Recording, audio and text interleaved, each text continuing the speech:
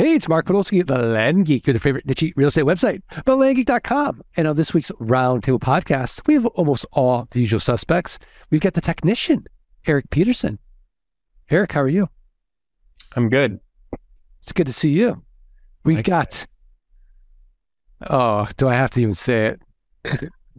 Landon AI Harris, the aquatic investor. Landon, how are things? And how are you feeling about your new nickname?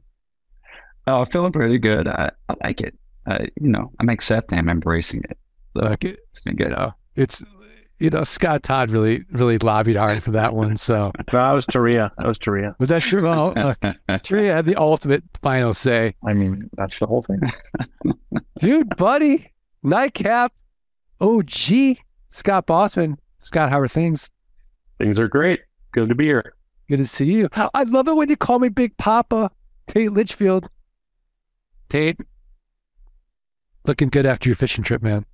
Thanks. Had a good time. Happy to be back into the swing of things. I missed you guys.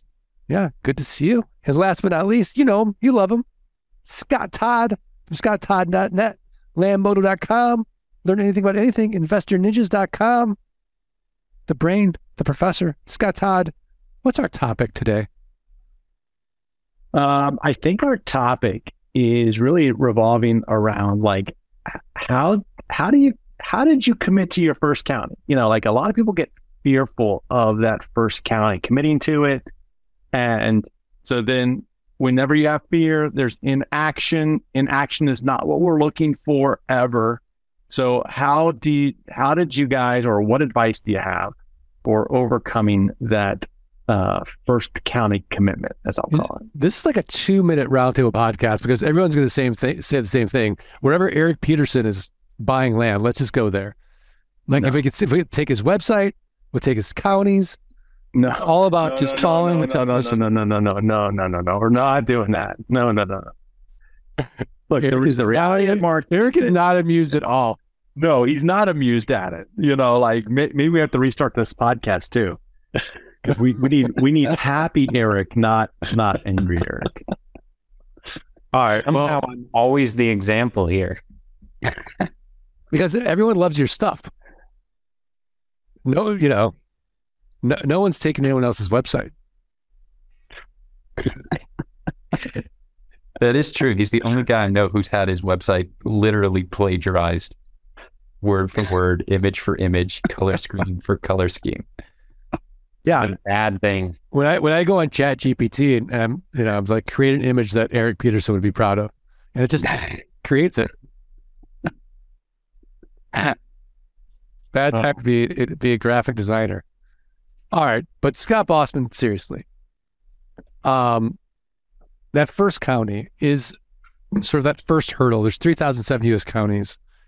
Now, people in flight school have been trained on this, but there is this sort of mental hurdle. Because imagine you've got, let's say, a $500 budget, and we're saying you're going to send out 20 mailers a day, and you've got FOMO, right? Well, if I pick this county, then I'm missing out on all these other counties. How do you get over that hurdle of this is a good first county to go after? And I really want to, see some results or see some success, get some sales, buy some land right out of the gate in the land business. Yeah, it's a very important topic, very important question. I mean, you need to set yourself up for success, and by doing what we teach you to do, you put your faith in that model, right? So you're going to be nervous. That just comes with the territory. When I had my first day in the physical therapy clinic, I was nervous as heck. What did I do? I looked at the clinicians around me. I used what I had been taught to put one foot in front of the other and progress through that day. And each day it got a little bit easier. And that's how it is with county research. That's how it is with this business. So put your faith in what you're seeing, right? We've said it 1,000 times. Go where the other land investors are. Go where there's a fishing hole, right? But you also want to make sure that you're setting yourself up for success, because you don't want to be working in a county where the acquisition price is $5,000 and you have $1,000, right? Or you have $5,000 and you need to purchase for 10. Those deals can be done. Like Mike Zano said recently on a roundtable, don't let your lack of money dictate getting the deal done or not. However, when that happens, you're going to be overwhelmed and not knowing what to do. So set yourself up for success. Go to an area where you know you can buy land based on your budget. Yeah, I love that. But I've wondered if the AI, Landon Harris, has anything he'd like to add to that. I mean, everything Scott said was 100% true. And I think one of the biggest things that we go through is, it's the trust factor. It's when you're looking at a county, there are things to me that sell me on trust. One, am I following a model that I have seen success with? Well, I think this model definitely shows that over years and experience. There are a number of people that go through this business that do it, that have shown success. Two, can I afford it? That's the thing. If I can afford the county, I'm going to want to move forward. The other thing is, can I find other investors in that area? Well, those three things to me set yourself up for success. And when you're just going through the mental hurdle of, should I do this? It's more of, you just got to lay back, that trust, and just go. And I think sometimes people get paralyzed by the fact that they are going to pick the wrong thing. Well, if you think you're going to pick the wrong thing, think about this business as a long-term business. You might start in one county, but maybe you move to another county later after you understand the business. So I think, like I said, trust is a big thing, but don't get so stuck that if you're not in the county that you think that it's going to be a perfect county forever, you'll eventually get there. So I think it's just more of like just running with that. Yeah, it's really good advice. But the technician, what are your thoughts on it? I think that to me there's this list of items or check boxes that we have to be able to check off before we know that this is a good county to begin work in. And that's the things that have been talked about already. Are other investors there? Is this within my budget? And it's not, when we talk about your budget, it's not just, hey, I can afford to buy one property there, but it's, I can afford to buy a handful of properties there, because we need the ability to do that in order to begin to grow this business. So, if the boxes are checked off, I think you just have to move forward. Like Scott Todd likes to say, you got to take massive action. You've just got to go and trust that what you've been taught is the right thing and that you will see success. Now, in addition to all of that, we're going to be spending money once we start mailing. And that's, I think, where people probably get tripped up, is like, I'm going to mail 500 offers or 100 offers or whatever and spend X amount of dollars, and that eats into my budget. I don't want to make a mistake. So if we're doing that, let's be wise and take a list and test some different pricing, because we're new. We don't really know what the actual purchase price is in this area. So take 5 rows of data, price it at one price point, take your next 5 rows at another price point, do that 3 or 4 times, and then duplicate that through your list, and have quite a wide variety in that pricing, so that you can have success in that mailing. Even if everything comes back at your highest price, you can still renegotiate that. You can, you don't have to buy those properties if it doesn't work out. But man, I tell you, it's a lot better to get some response, even at a higher price than maybe you think you should pay, than get absolutely no response and be, out the cost of that mailing and just be like kind of back to square one. And I guess, from my perspective, recently, some of I've been doing this YouTube challenge with my son, where we each took $1,000 and went and invested in our favorite asset classes. And he's going after stocks and options and crypto. And of course, I know land, so I'm buying land. And I was kind of, in doing this, I was kind of taken back to starting all over because I had $1,000. I couldn't, leverage anything else other than this $1,000. So I had to go out and I had to say, what counties can I go to where, number one, they're in my budget. I can buy properties for just a couple $100s. And number two, there's other land investors there. And these weren't necessarily counties that I normally worked in my day-to-day business, but because of the limitations I had in front of me, which is very similar to someone starting in this business, that's what I had to do. I had to go find these counties and begin to work there. And I think going back to the idea of other investors there and why that's important, number one, it shows us that land can be bought there. But more importantly, it shows us that it can be sold, whether that's in a wholesale market or a retail market. Okay. And that's a very important piece. Over time, you're going to find it's probably easier to buy land than it is to sell it. So we want to start off on the right foot. We want to be aware of those things. And we just have to take the next step sometimes and just be willing to be a little unsure, but willing to test and ready to refine when needed. I love that. I love that. I have a lot I wanted to riff on it, but I love it when you call me Big Papa, Tate Litchfield. What are your thoughts on this? I mean, like, look at it this way. What's the worst that could happen? Right? At the end of the day, the worst that happens is you offer to spend too much or too little on a piece of property, and either A, you get a lot of responses, or B, you get none. So if that's what's holding you back, so be it. And look, we talk about that not wanting to spend our money. You're so flippant with other people's money. Not everybody has amassed the amount of wealth that you have. So they want to come in, and you're not going to get it right on the first try, Mark. Oh well, I just lost $500. I guess I can go to lunch today, like Tate, because of this mailing. Like, people are like very tight with that first initial amount of money. I get it. But every time you mail, you're getting feedback, and that feedback allows you to get your finger on the pulse. You are going to misprice your properties. It's going to happen. It has to happen, right? It has to happen.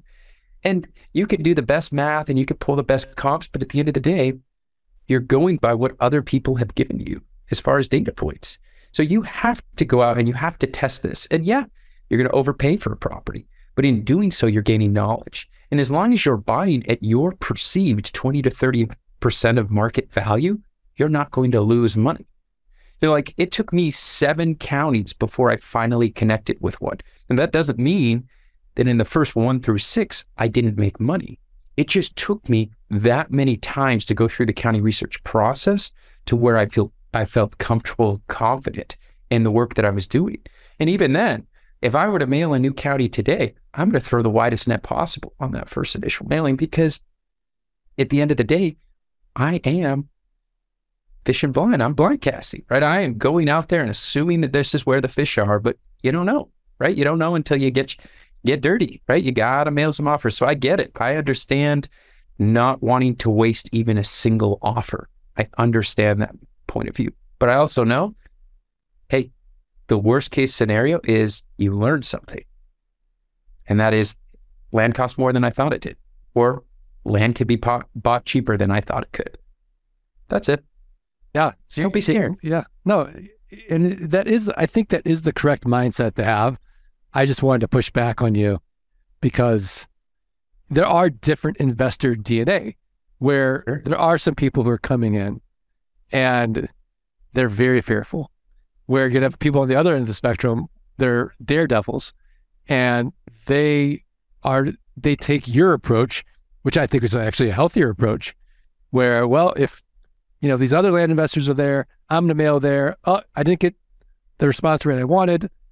Forget it. I have faith. I know that there's deals here, because if all these other people are doing deals, I just have to adjust my pricing.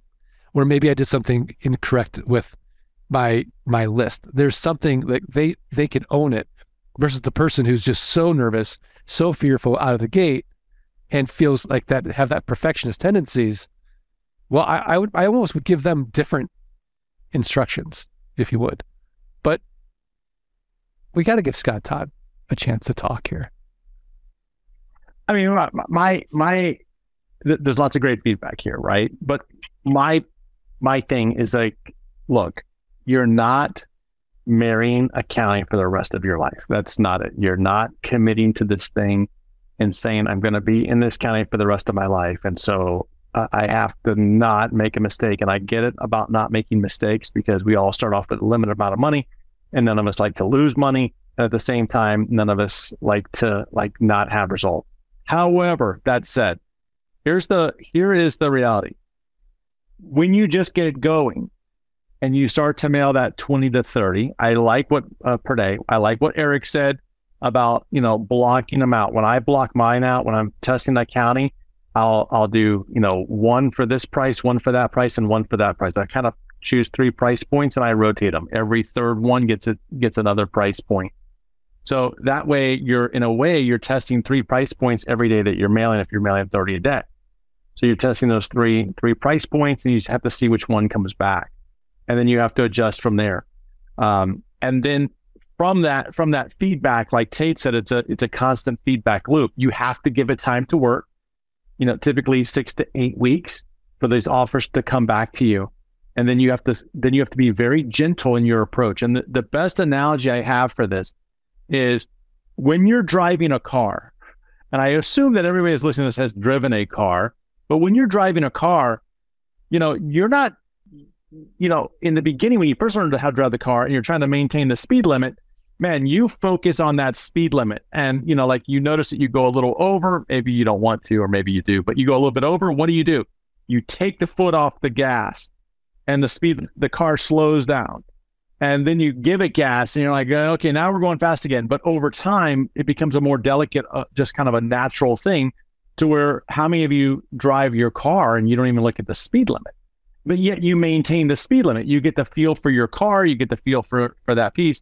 And that's what happens when you get enough of these under your belt. So you kind of have to go through the process to gain the experience. And you have to remember, it's never perfect to begin with, but you have to give the system time to work. And I love what Landon said. If you have faith in the model, you have faith in the system, you'll just trust it and go. And the people that we see have success with this, I believe, just do just that. They just trust the system. They go through it and, they take their lumps as need be, because guess what? We've all done it. And unfortunately, there's not a perfect answer to the exact right price. At the end of the day, it comes down to what the person who's selling the land thinks is a fair offer versus what you have made the offer on, which you think is a fair offer. And it's a delicate balance between the two. It's definitely an art and not a science.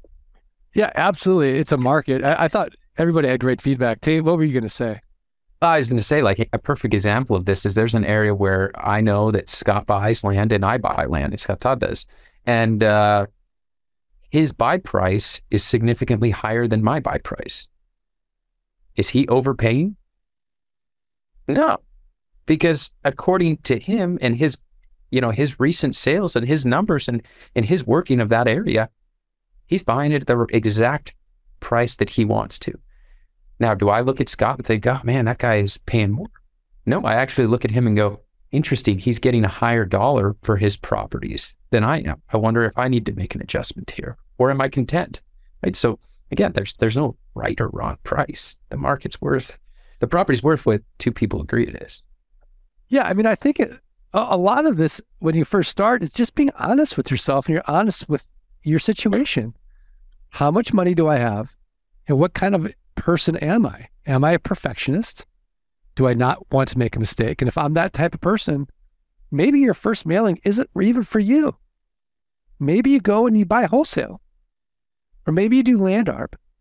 But if you're also the kind of person that is, to Tate's point, you want to learn deeply about a market and you have that mindset, look, either way, I'm going to learn, then you're the type of person that should be coming out of the gate fearless and learning your market and then making adjustments from there. But I think it all starts with honest about your budget, honest about your investor DNA, and going from there. For whatever reason, I feel like there's that great story. John Wooden is a coach, basketball coach. He's the most winningest coach in NCAA history. And he has the most talented players. This is where Lou Alcindor, who became Kareem Abdul-Jabbar, won. I mean, I think they won like, I forget how many championships in a row. Just dominant. And what's he do with his players? Very first thing, there's no basketball on the court. Say, gentlemen, this is how you put your socks and shoes on. Literally starting like that. And these are the best players in the country coming in, and the coach is telling them, here's how you put your socks and shoes on.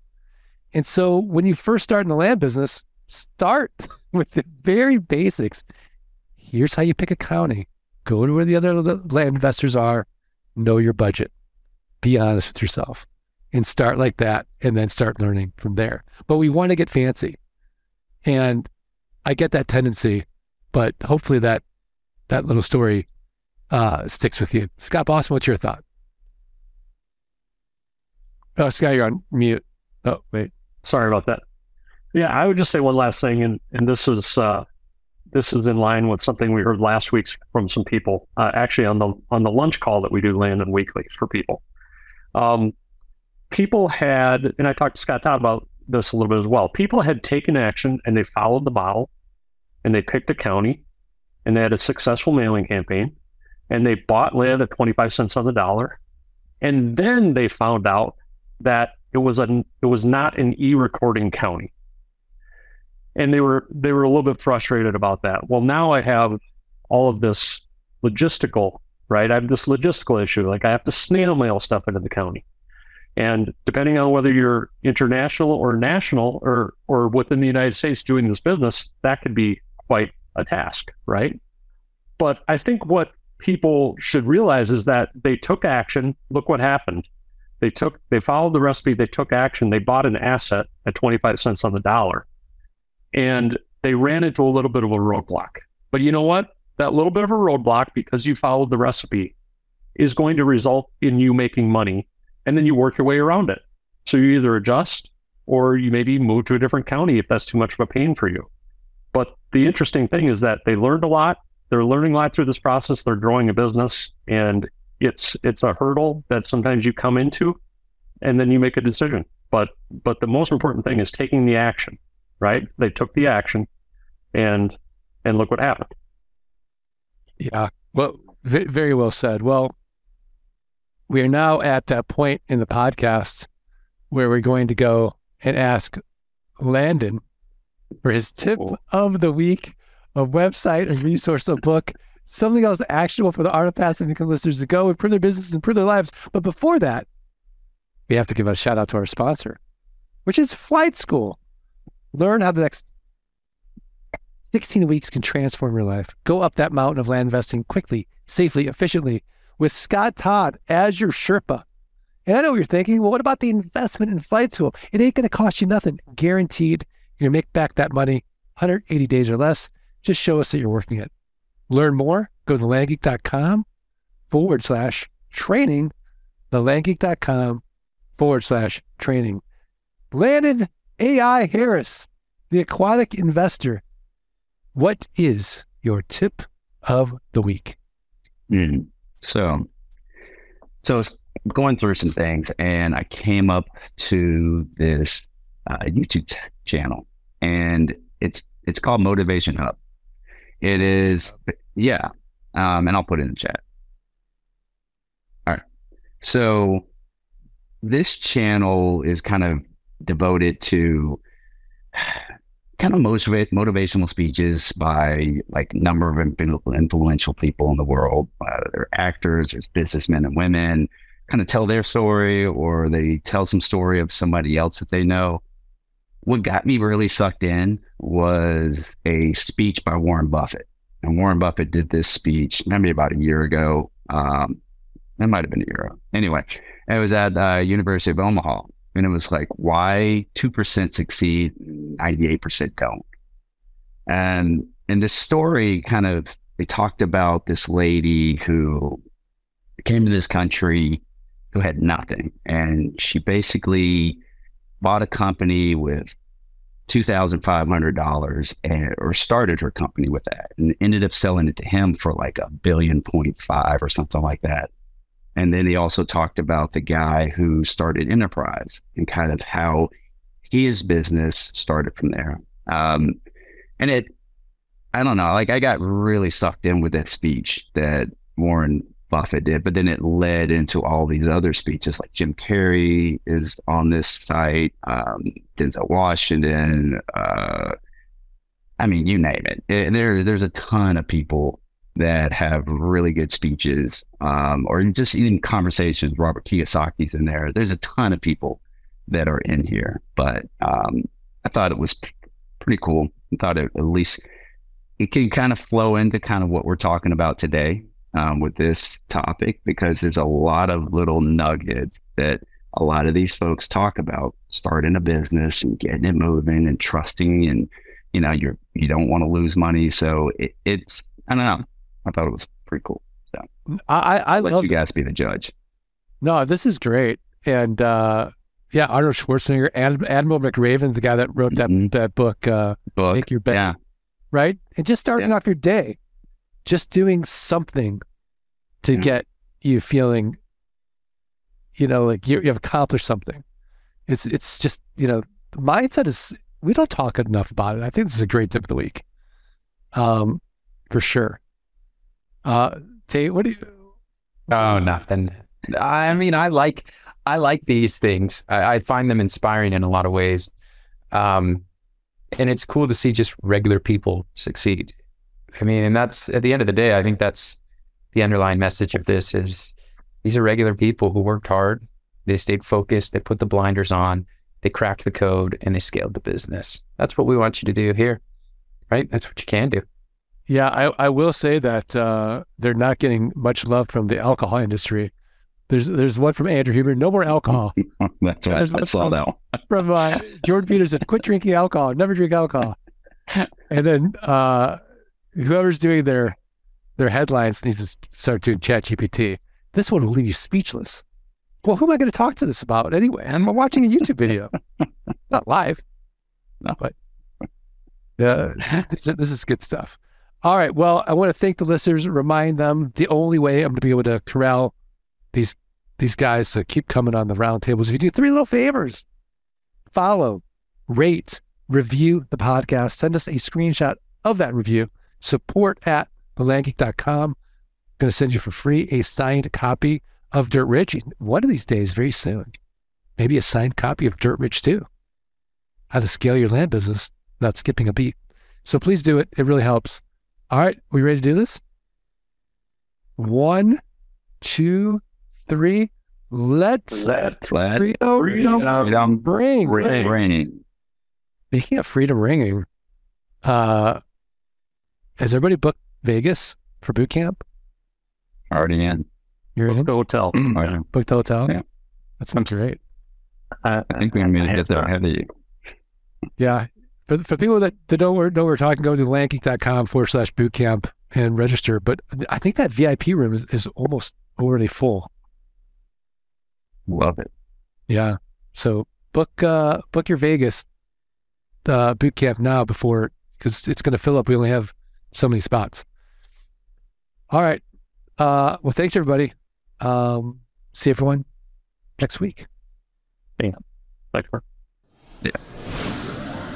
Thanks for listening to the Art of Passive Income podcast. Are you ready to learn how you can start building a passive income without renters, rehabs, renovations, or rodents? Schedule a free consultation at thelandgeek.com/training. Let freedom ring.